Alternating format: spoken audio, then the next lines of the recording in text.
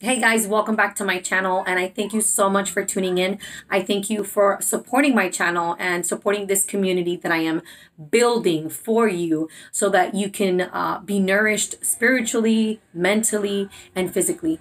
And today I am finally recording a video after some time. I haven't recorded a video because the reality is that now that I'm, homeschooling and I'm doing all these things, I have little windows of time to record.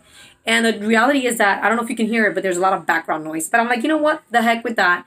I'm going to record these videos for you guys because I feel that it's important for me to continue to communicate with you guys what's going on in my life, an update on my marriage and how I navigate my marriage in a way that, although I have my down times and I have my down days, I still have hope. I still have joy in my heart.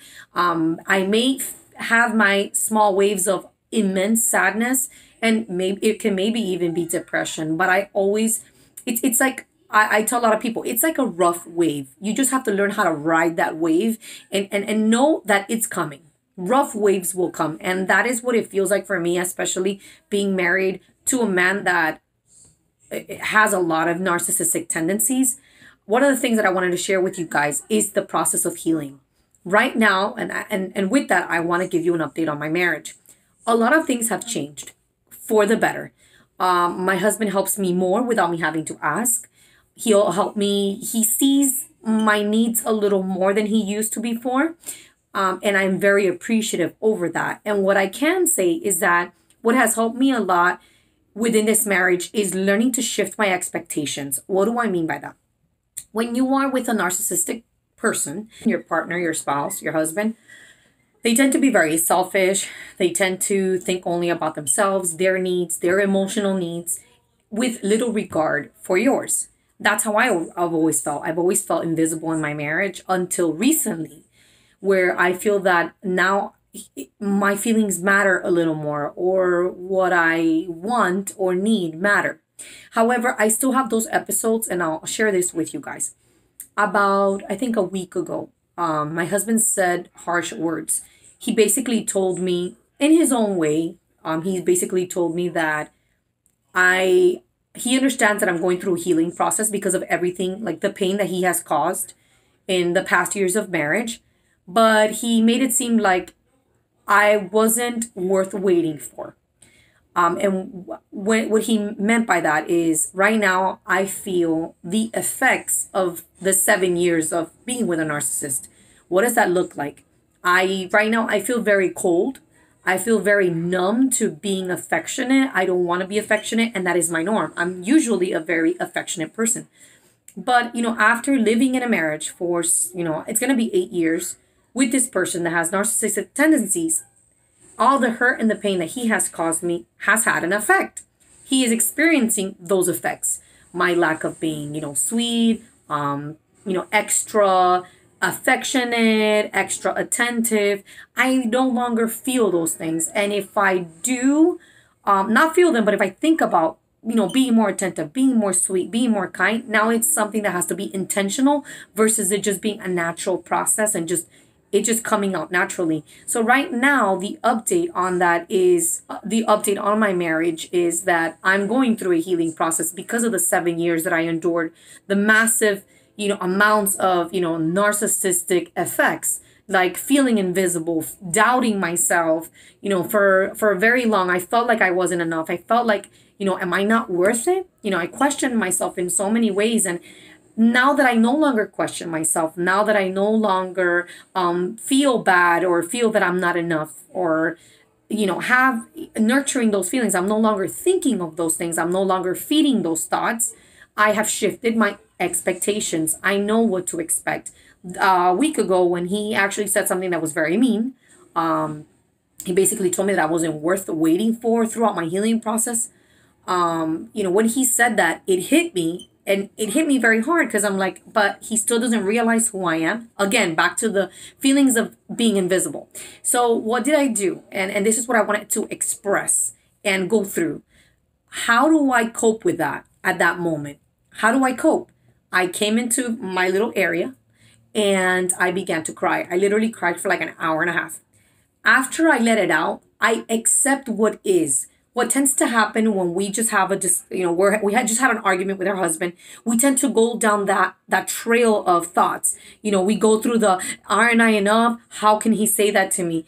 I'm worth it. I think I'm worth it. Why doesn't he see it? Why can't he see it? Why can't he try to love me? Why can't he try to understand me? Why can't he understand my emotional world? Instead of heading down that path, I don't allow myself to go through that. Instead, I accept what is. He hurt me. These things really hurt me. I accept that it was painful, but I have to continue to move on. I let it out, I cry it out, and then I tell myself, I continue to refocus, and I need to focus on the things that I can control.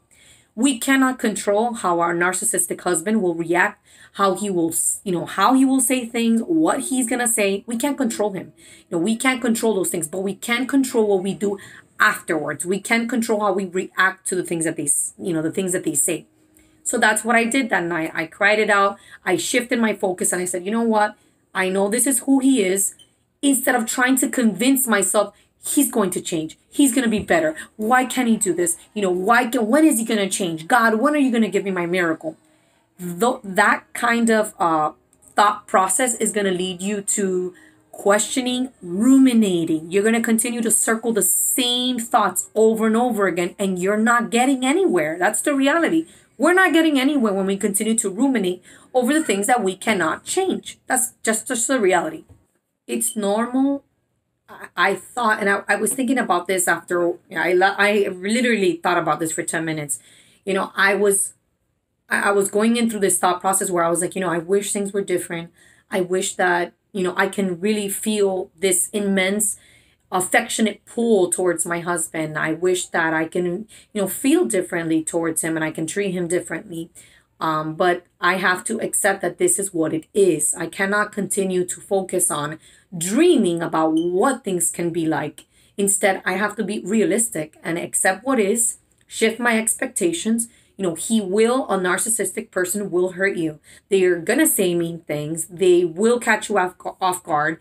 They're not going to understand you. There's going to be times where you need them to understand you. You feel this like, oh my God, I am speaking to you, in a robotic way so that you can understand me. And yet you still do not. Like, why? And then that's when you begin to question yourself. And I honestly, that's the one thing that I want to recommend the most. If there's something that you take away from this video today, is that as I go through my healing process, I truly try to refrain from thinking about those things, thinking about what could it be, how beautiful of a marriage it could be if he were like this. We cannot think about the things that are not true and realistic to our life right now. What do I do when those things happen so that I can continue to heal from the 7 years of narcissistic, lashing? What do? I continue to do that. I focus on the things that produce the emotions and feelings of purpose. I am homeschooling my kids, as I was telling you guys, and that to me gives me the greatest joy. Like, I love teaching my kids. I love being with my kids. They make me laugh. We have a good time. We do a lot of creative activities. And for me, I feel that motherhood, when you are a mom, you are called, listen to that word, you are called into motherhood. You are called, it's a calling. And when you are called, any calling that you are called to is purposeful. So I try to, like I said, I go through that list. I accept what is. I shift my expectations. I tell myself, my husband is this way. I cannot change him, and I cannot continue to ponder on the changes that I would love to see. I accept what is, and I only focus on the things that I can control. What did I do at the end of that night that I was crying and bawling? I continued to work. I continue to devote my time, my energy, because when you think, that's energy that you're spending. I focused all my energy and spent all my time working on, I work with many clients, with Christian ministries, and I just continued to work again, and I continued to read again, and I continued to, that night I literally ended and I was happy, and I was at peace. I feel that the goal is for you to feel peace. Are you at peace? You need to ask yourself, what gives you peace? Is it going for a walk? Is it going to the beach? Is it going and reading a book? What gives you peace? You need to, instead of focusing on all the rumination and thinking about all the thoughts that make you feel unworthy and, am I not enough? Instead of focusing your energy on that, focus your energy on how can I feel better? Like, I'm going to do whatever it takes so that I can feel better, so that I can feel peace, so that I can feel joy. What's going to give me that? I feel that we do not realize that our life, when we are married, we're not just a wife. It's one aspect of your life. Being married and being a wife, that's just one thing. You are not just a wife. You are a person. I am Maritza. I am a person. I am a woman. I have wants. I have needs that are not connected only to love and comfort from a man. So you need to focus on the areas that are amazing, that are great. And if you can hear my daughter, that's my daughter. But you need to focus on the things that bring you joy. Focus, guys. Shifting your focus and dominating the art of focus is a game changer. It's going to change many things for you. Focus. What are you focusing on? Never let your mind wander. When you allow your mind to just wander without, just aimlessly, without destination, without purpose, you will wander 90% of the time. You're going to wander onto thoughts of regret, pain, sadness, worry. The thoughts that you're allowing to enter your mind when you wander are not positive. Most of the time they are negative. So focus your time and energy on things that produce purpose. Get into a zone of creativity. If you are a creative person, begin to create something that you're proud of. If you are a writer, begin to write. Think about that book that you haven't published. Think about that business idea. Those are the other layers to your life. You are an entrepreneur. You are a writer. You are a creative. You are an artist. You have artistic abilities. You have, begin to launch something. Launch something that you are proud of. Create and launch something that's amazing to you. Start a YouTube channel, but focus on you. Focus on the things that make you smile. This makes me smile. Being able to share with you guys my life and the things that I go through so that it can help you know that you're not alone. You're not the only woman that feels invisible, that feels misunderstood, that is not understood by her husband, that it feels like, you're not enough. I have felt that. I still feel that sometimes, and but I do not allow myself to dwell on those thoughts. I don't allow myself to dwell on those words, on those resounding, that anthem that was very loud for 7 years. I am trying to build a new story in my mind. I'm trying to build a new story in my day-to-day. And that's what I encourage you today, guys. Accept what is. Stop trying to change things. Stop trying to think about, how your husband can change. Think about you. What can you do? What are you going to do? What are you setting in place today, right now, that's going to flourish in 2021? Think about you. And that's what I want you guys to take away. It is a gift to learn how to focus and dominate the art of shifting your focus, your mind.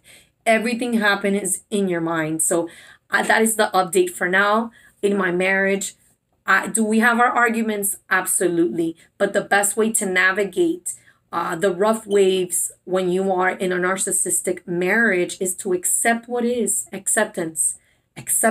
Shift your focus. Know that those rough waves, of gaslighting, they're going to come.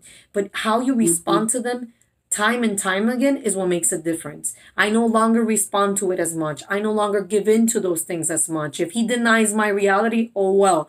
I could care less if he denies my reality. I know what my reality is. I know what he said. I know what he didn't do. I know what he did. And if he denies those things and he's telling you, no, I didn't. I never did that. And then he flips the conversation on you, do not take it personal. That's who they are. Narcissistic people, we want them to take responsibility for their actions, but the reality is that they will not take responsibility for their actions. And if they do, it doesn't feel that it's sincere. And that's why I am on a healing journey, because the fact that narcissistic people, men, are not sincere and genuine, and they do things because they want to see a certain result or because something is in it for them. I am in that healing process where I need to learn how to trust, not necessarily trust him, but trust that I will be okay. Like, trust that I'm going to be okay. God has got my back. You know, I have my own back. You know, develop that kind of assertiveness. I used to be the kind of person that wanted to please him. I wanted to please him because I also wanted him to notice me. And I realized that I no longer want to be this person, this woman that is trying to please everyone else when I should be trying to pursue my own sense of joy and happiness. So today, I urge you, shift your focus and focus in on what brings you joy. Think about your purpose. You have a lot of purpose. God has given you massive amounts of purpose in many ways, not just as a mom, but as a person.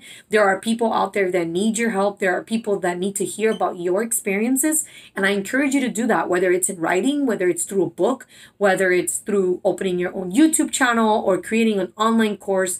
I just encourage you to get into some kind of entrepreneurship endeavor. That way you can focus in on your gifts and talents. God has given you so many gifts and talents. What are they? Discover them, hone them, sharpen them, learn, grow, read things that are going to make you feel better, that are going to help you cultivate new habits, you know, healthy habits in your life, whether it's your eating habits or, you know, your mind, how to be more mindful, how to develop self-awareness. Guys, life, there are a lot of elements to your life. You're not just a wife. You are a beautiful woman, a beautiful human being with a beautiful soul that needs to be nurtured. So I urge you and I encourage you, go and nurture yourself, and nourish your mind, nourish your soul, nourish your spirit. Guys, thank you so much. I'm so grateful for you guys tuning in. Stay tuned for my next video that I will be posting another one this week. So guys, God bless you. I'll talk to you soon.